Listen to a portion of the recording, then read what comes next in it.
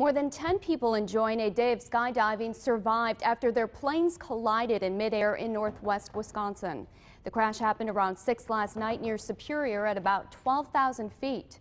An instructor for Skydive Superior says he and 10 others escaped unharmed after one plane crashed into the other during what he said was a common tandem formation.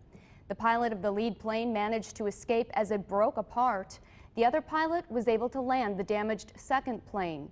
One of the survivors says although they have done thousands of jumps, this incident serves as a reminder.